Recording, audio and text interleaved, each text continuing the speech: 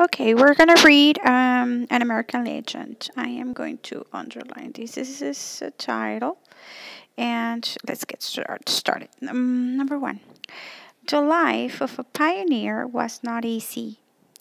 From sunrise to sunset in all seasons, cooking fires had to be tended. Livestock had to be watered and fed, fields had to be plowed, and crops had to be planted. Despite the physical demands of this task, men, women, and children too labored to meet their daily needs. Okay, I'm going to stop a little bit and I'm going to underline the important thing here. They're talking about physical demands of these tasks, and everybody had to work very hard. One of the ways we know about this period, and especially about the lives of pioneer women, is through the photographs. Okay, this is what we're talking about, photographs of Evelyn Cameron. Today, her photographs are probably more famous than her name. So this is informational. They're talking about this photographer, and I can infer that she's a legend now. And her expertise is to pioneer way of life. So we know about the way of life back then because of her. I'm making an inference. Number two, Cameron's story begins in London, England, where she was born in 1868. Her father owned a large estate, and Cameron was surrounded by many comforts while growing up. Okay, I'm going to underline that. London, England, the year, and many comforts. I mean, it means that she had everything she needed. Okay? She was never required to do chores, so she didn't do anything. All right? And she experienced the many privileges that came from her family's wealth. So she came from a rich family. But this wasn't the lifestyle Cameron desired. She wanted adventure. She didn't want to live like that. All right? Living a life in luxury. Okay, guys, we have a subtitle, and the subtitle indicates me what I am about to read. So by the subtitle, I can infer that they're going to tell me how she moved on from being under her parents' I don't know, a house, or living in their house, and with all these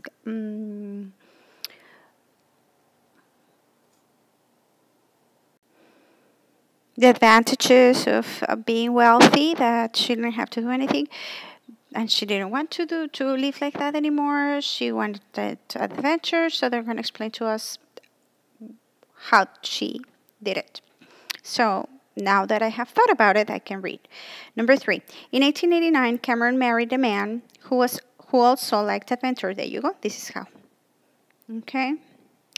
For their honeymoon, they took a trip to Montana. At the time, Montana was a wild, untamed place. Wild, untamed place. Nothing like an English estate with its neat lawns. In Montana, the open and desolate grasslands rolled on for miles. So there's nothing. Okay? Weather was extreme, marked by periodic droughts, no rain, severe winters, super cold, scorching summers, super hot. But Cameron and her husband fell in love with the open sky. This is important. I'm going to use the blue color. Cameron and her husband fell in love with the open sky, the colorful sunsets, and the star-filled nights. So they love nature. They didn't want anything else. They loved it there. Number four, living in Montana proved to be satisfying for Cameron and her husband. They live in a ranch house. There you go. And often spend their free time hunting.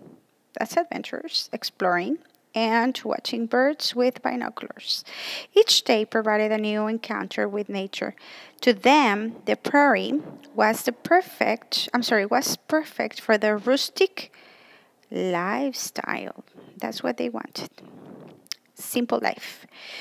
Cameron, number 5. Cameron's husband started his own business breeding polo ponies that he planned to ship to England for sale. Unfortunately, his business failed. Oh, and he suffered health problems. Okay. Oh, here you go. Cameron was determined to stay in Montana, though, so she looked for ways to provide for herself and her husband. So she had to work to provide. All right. Okay. Number 6, making a living. So how did she provide? What did she do? Cameron grew vegetables to sell. This is how she do it, which raised some money. She also rented rooms in her house. That also made her some money. To boarders, although this didn't bring in much money either. However, this adventure did bring something else, which changed Cameron's life. One of her boarders introduced Cameron to the art of photography. Oh, here we go. It soon became her passion. Number 7. In 1994, Cameron bought a camera. Although it was large and somewhat complicated to use, Cameron soon mastered the art of taking pictures. She started a business in which she traveled around and took people's portraits. Oh, she's doing something she loves. This brought her in contact with cowboys, ranchers, sheepshers, and pioneer women. Her pictures capture people's hard work. This is why her pictures are so special. Cowboys tending to their horses, ranchers threshing wheat, and women cooking, mending fences, and roping cattle. And I have a photo, self-portrait of Evelyn Cameron. And I can see right here, this is a camera she used. Number 8, by the early 1900s, work was steady, but the health problems of Cameron's husband had worsened. So Cameron performed many of the ranch chores herself. So she was doing that, and she was also working in the ranch. Her once soft skin now shows signs of her long hours working in the sun. She wrote to her niece, "Manual labor is about all I care about. Is about all I care about. And after all, is what will really make a strong woman." That's what she thought. And, well, in the other page, we can see a photo. It's a scammer making a cow. There you go. And this is just to reinforce the idea that she wasn't scared of manual labor. Okay? And then we have another subtitle, Discovering a Historical Treasure. So this is like the way that she became famous, I guess. Number 9. Cameron continued taking photographs until her death in 1928. All her pictures were stored in her basement. Oh. So she didn't get to share those when she was alive. It wasn't until 1978 that Cameron's photos were discovered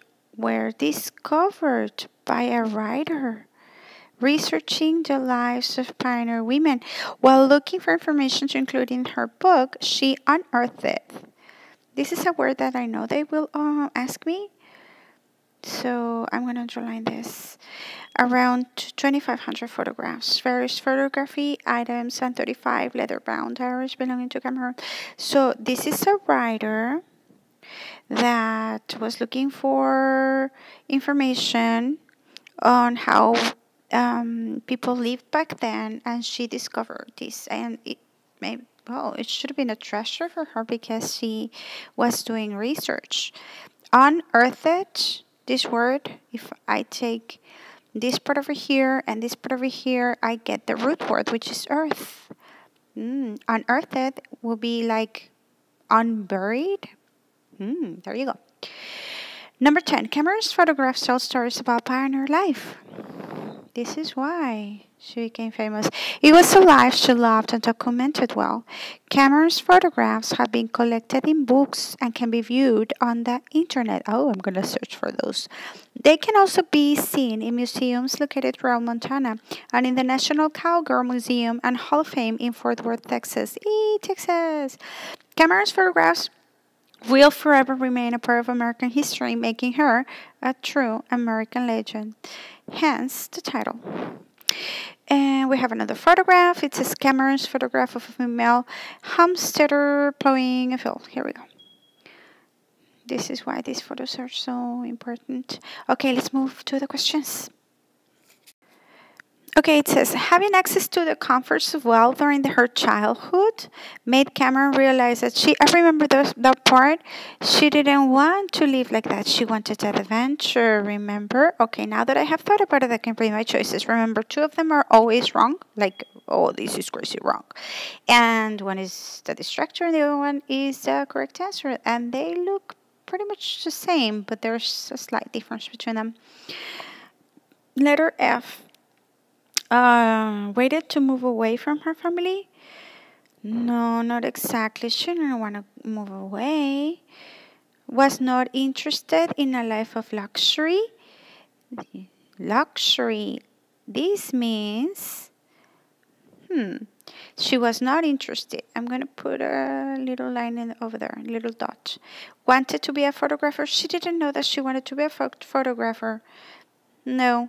Had a desire to work with animals? She didn't know that either. She wanted adventure and she did not want to have all the comforts in the world.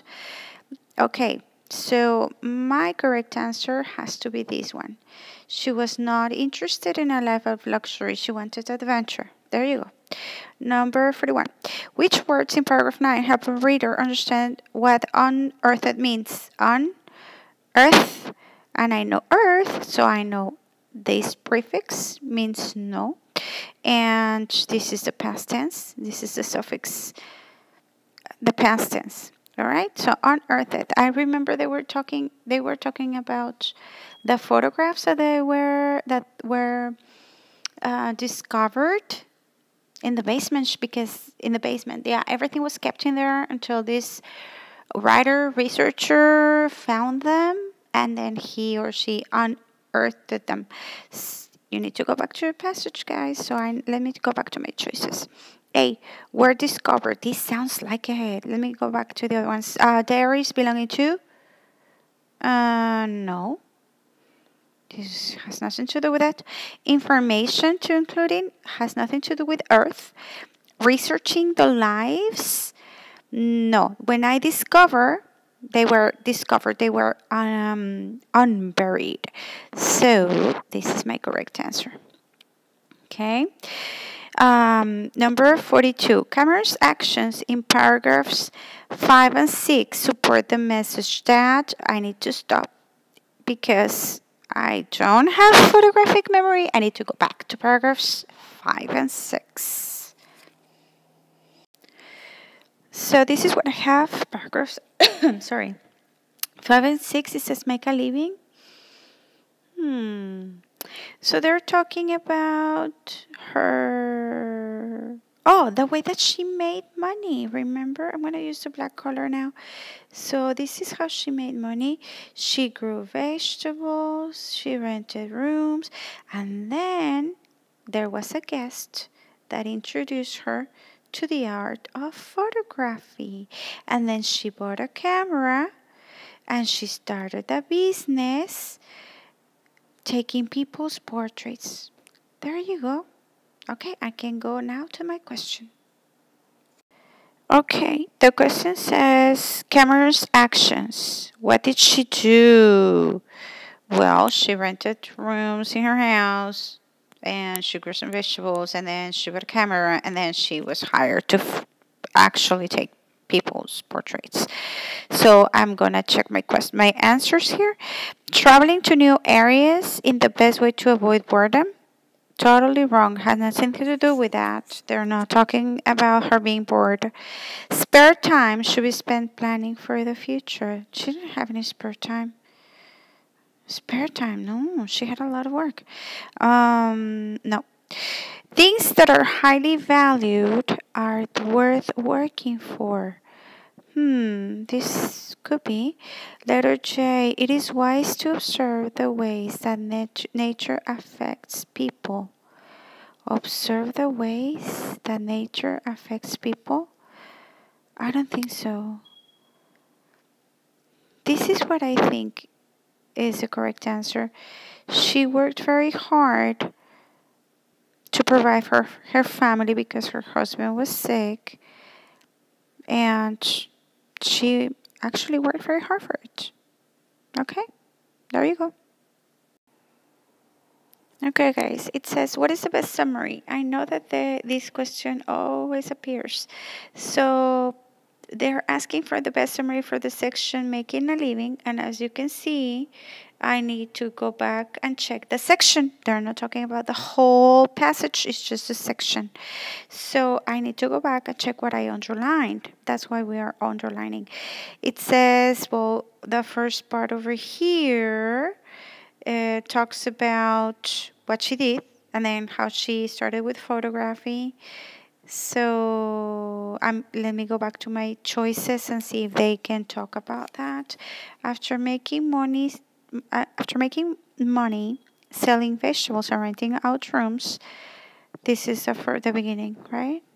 Emily Cameron started a photography business. There you go. She took portraits of many different people. Okay, letter A could be, I'm going to go to letter B.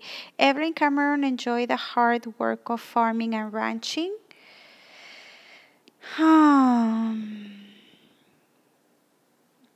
It doesn't talk about the first part of that section. So I don't think letter B is correct. So you know what? This one doesn't have the beginning. There's nothing I can underline with red, so I'm going to cross this out. No. All right. Letter C. Evelyn Cameron sold vegetables. Yes. Rented out rooms. Yes. But this part. Okay. I don't think we necessarily have to include this part over here. I guess it's a detail. It's not important. I mean, it's not relevant information. In 1894, Cameron bought a camera to start taking photographs. This is part of the beginning. She practiced photography until she became skillful. I have no idea why they put that there. Does it say that in here? It doesn't say. It doesn't mention anything about her practicing. Letter C is not okay. Letter B is not okay. Let me find letter D. Since Evelyn Cameron was not successful as a farmer, she decided to start a photography business. It didn't happen that way. In 1894, she purchased a camera and spent time developing her skills as a photographer. She managed to find regular work. Regular work taking pictures of cowboys and pioneer women. Do we have this information there? Can we say that she wasn't successful because she didn't get enough money from that? Okay, I don't think letter D is correct either. I'm going to make this small and this part too, so you can see the other part. My God, let me move this. This part over here. By the early 1800s, by the early 1900s, work was steady, but the health problems of Cameron's husband had worsened, so Cameron performed many of the ranchers herself. So this section, making a living, is talking about how she became successful, right? But in the camera business, where is it? Oh, wait, this one goes here. Right? So the correct answer, I'm sorry that I'm moving this too much. The correct answer has to be letter A. So let me circle it with black and blue. All right. What does the first photograph in this selection show? I can't remember. Let me go back. Okay, guys, found it. This is a photograph. What does it show? What does it show? It shows her with her photograph, her camera.